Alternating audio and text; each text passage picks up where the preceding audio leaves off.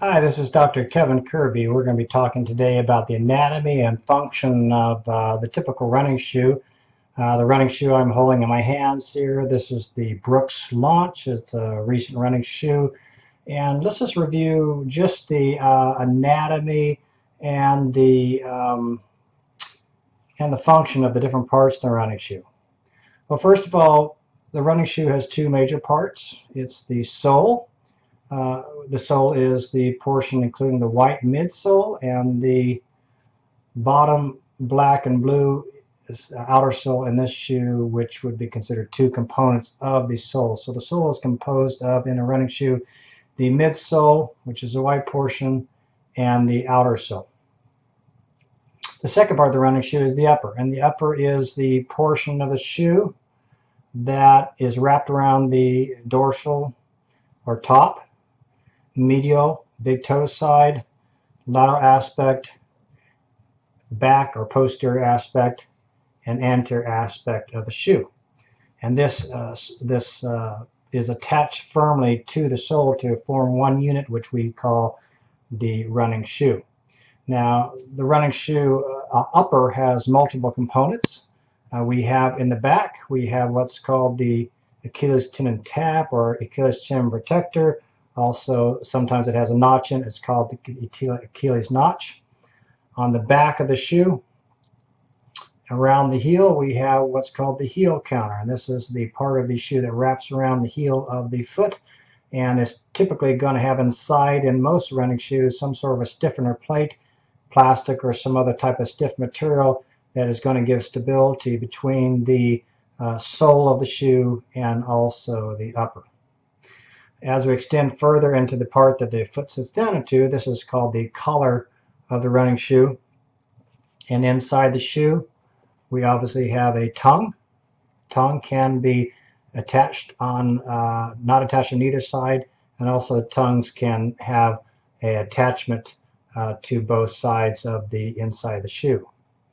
The front of the shoe is oftentimes called, that covers the top of the foot, is called the vamp of the shoe.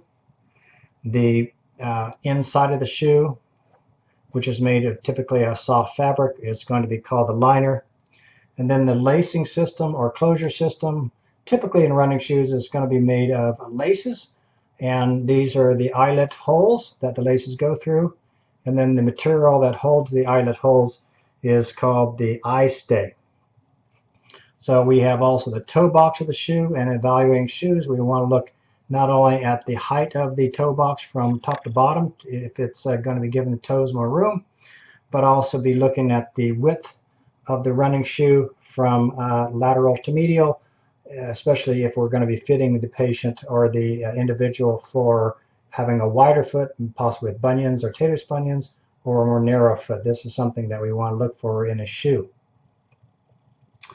In the front of the shoe, we have the toe cap, and oftentimes in this shoe and in this Brooks Launch shoe, you can see that the outer sole has been wrapped up into the anterior aspect of the shoe to act as kind of a toe cap, and also to protect the toes of the runner and also the shoe upper from abrasions if they're to scuff it on a hard object.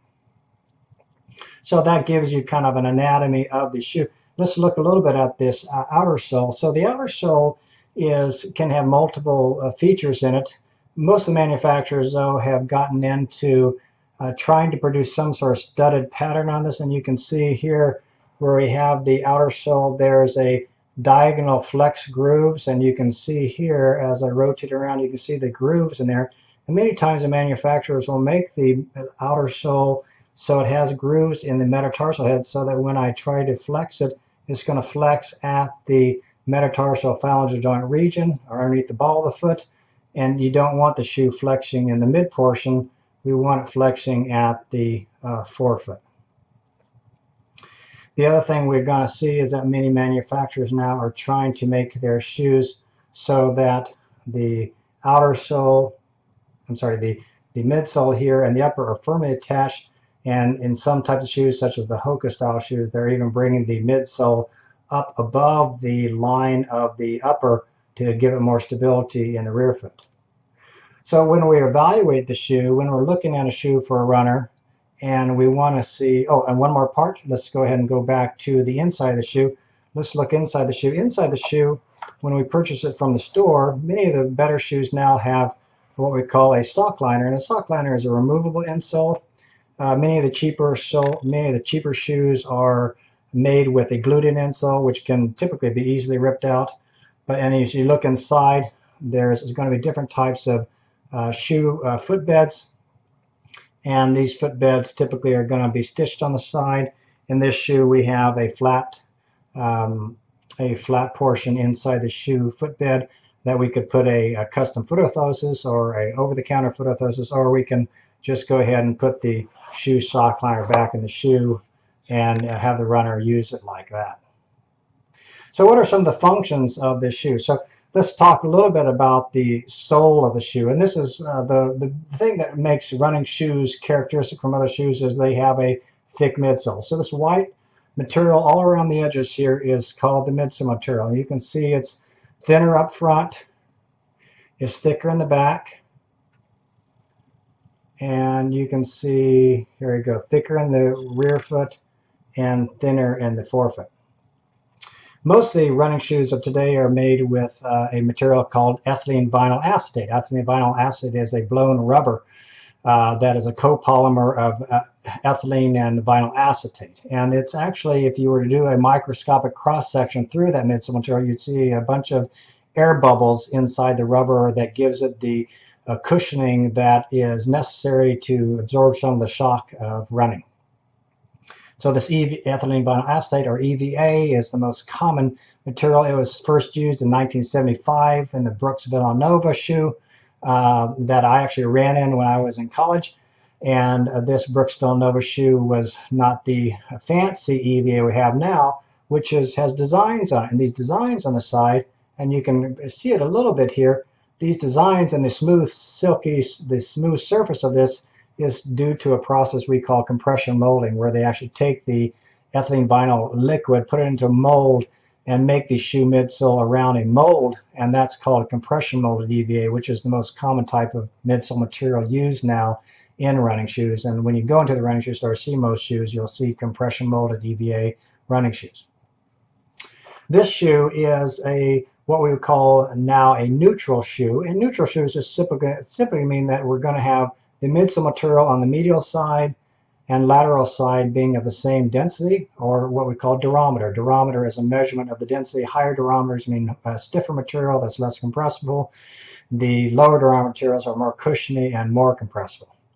In the stability and the motion control markets, we will have on the medial side, or big toe side of the running shoe midsole, we'll have generally a gray midsole that's higher durometer, and a white midsole material that is lower durometer, so we produce a type of a dynamic varus wedge effect that compresses the lateral midsole more at heel contact than the medial midsole, so that we'll get a little bit of a varus wedge effect. It is not true a true varus wedge, but during heel impact phase of running, when the foot first hits the ground and running, we will see that this dual density midsole pattern, where you have a higher durometer midsole medially and a lower durometer midsole laterally, will produce some supination moment on the subtalar joint. There's many other features of the sole that we could go through different shoes, but let's talk a little bit more about the upper.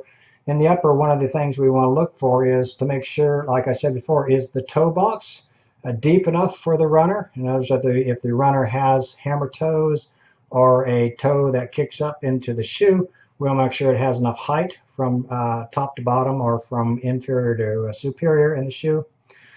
We want to make sure that the shoe fits width-wise. As I said before, we want to make sure that the lateral to medial width is wide enough for their foot.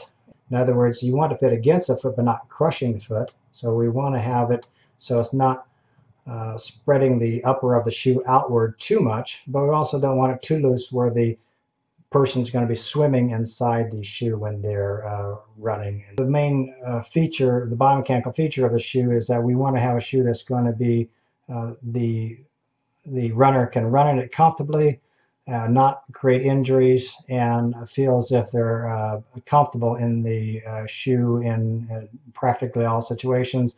Obviously, there's different types of running shoes. There are going to be racing flats. There's going to be shoes for trail. There's shoes for running that have more cushion, and shoes that have less cushion. One of the features now, and we'll finish this up with talking about heel drop, heel or heel height differential. The heel drop of the shoe is the difference between the thickness of the midsole at the rear foot minus the thickness of the midsole at the forefoot. And in most typical running shoes, traditional shoe designs, those will be about a 12 millimeter difference between the heel and the forefoot, or a 12 millimeter heel drop. Many of the more recent running shoes, such as the Hoka shoe, run in the 4 to 5 millimeter range of heel drop, whereas some of the shoes, such as the Ultra, have a 0 heel drop, meaning the height of the EVA or the sole in the rear foot and the forefoot are the exact same heights. So this is Dr. Kevin Kirby finishing up a brief discussion of the anatomy and function of the running shoes. The important thing is make sure patients are fit correctly for fit and also for function of the running shoe for their running and even walking activities. Thank you.